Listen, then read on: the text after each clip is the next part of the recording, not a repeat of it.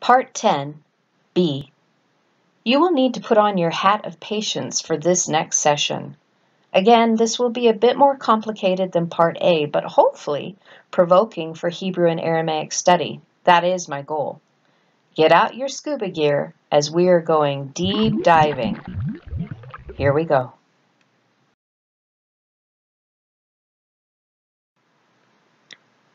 Here's a few words that have an added lamed to them. Strong's 216, leor. This word is taken from Habakkuk 3:11, and they've translated it as light. However, the root of this word, which is aleph vav resh, it means illumination. They added the lamed. We have already seen what this letter symbol means, the lamed, through the unified letters that create the symbol lamed, which means the teachers of the mother and father templates who will goad and urge you, that are the door of the revelation that will deliver you. Simply put, this word, leor, would mean teachers of illumination. Breaking down this word leor a little further, we see that the teachers of the mother and father templates who will goad and urge you, they are the door of the revelation that will deliver you. They are those who have been yoked, they have tamed the beast, have been taught, and so they teach. They have the thousandfold anointing as the family you should associate with, and they are connected to the poor and the destitute, which are the children, in order to raise them up to be the first fruit leaders. You may need to pause this video here to meditate on the fullness of this word, leor. I apologize for the amount of words on the screen for those of you who can be overstimulated with too much information. I do have one more word here that I wanted to go over, which is le-gebor. Le-gebor is Strong's 1397, and we will be looking at that in the next slide.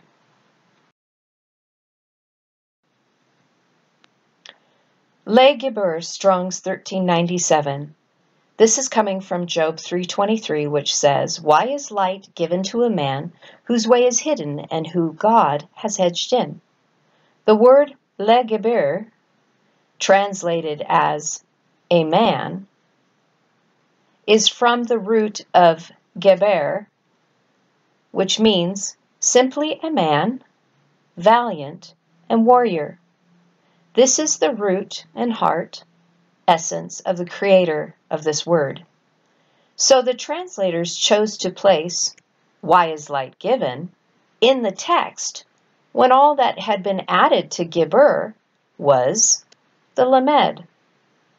So light is related to the man who is a teacher, the teacher of light, leor.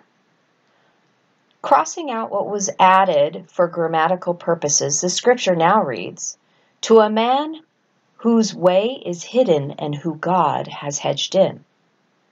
This now is not a question, but rather a statement. The original scriptures did not have punctuation. Who is hidden and hedged in? Simply a man who is a valiant warrior, a teacher of light, leor, of the unified letters lamed, mem, dalet. Teachers of mother and father templates who will goad and urge you as the doors of revelation of the covenant that will deliver you.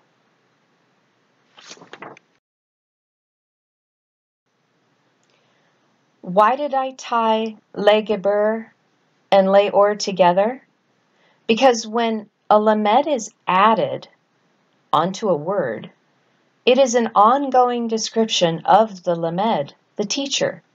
So in practical application, every time I see an added lamed, then I pay close attention to it, as I now know that this word, with its root meaning, is giving to the reader the job description of a teacher of light. The only exception is when a lamed is removed. One word in particular, lakach, many times has the lamed removed. The simple definition of lakach means to take. So this would mean that the teacher of light is to give and not take. Back to the word legeber, there is a little more here that is worthy of mention. We're going to examine the root geber from the suitcase of the unified letters of Gimel Bet Resh. Gimel. This is the gathering of the strong leaders whose feet walk to the water, the mayim, the living water that contains the teachings of the mother and the father templates who will be lifted up.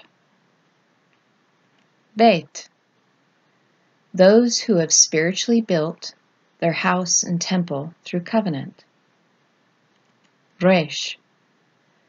Resh are the leaders who were once poor and destitute, the children, who have been raised up as the firstfruits. Revelation 14:4, redeemed from men, being firstfruits to God.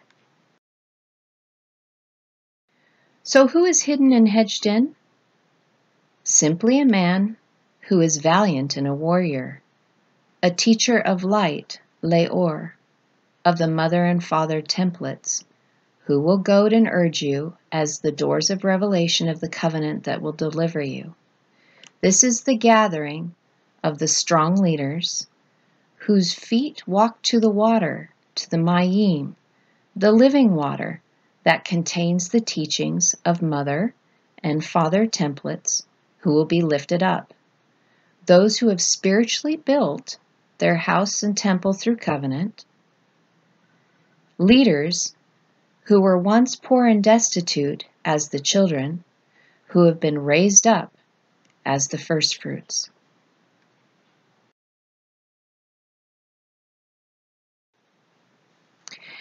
Now establishing what an added lamed means to the prefix of the word, let's get back to le teobutha. The interpretation of this, breaking it all down, means those who bear light, as Jesus, Yeshua, Isa, that are Melchizedek doors that have revelation of that which will deliver you. They have been marked with the sign of the covenant as one who has spiritually built their house, temple. After achieving meekness within their heart and root, they've also been empowered within, meaning given power, means, and direction. At a later time than this writing, which is actually now, after possessing meekness and becoming the Father's teaching, they will be marked with His covenant and are sealed as the thousandfold family, which have tamed the beast and have been yoked. They were taught and now teach, and you should associate with them. They are the strong authority who has been given the mouth to speak. Revelation. This word teobutha in Aramaic, which has been broken down to its constituent vibrational pieces and shared with you here, has been translated as repentance. That's why I say that Scripture has been written in shorthand.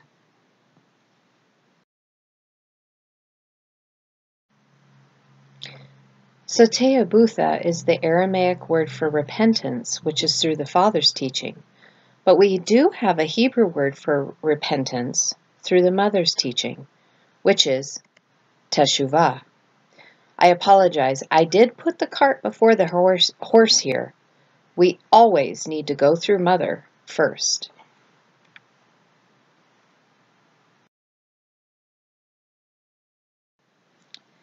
But before we get to teshuvah, I am going to give your brain a break. There comes a time when it just gets to be too much. I don't want it to be too much of a good thing. So, shalom, shalom.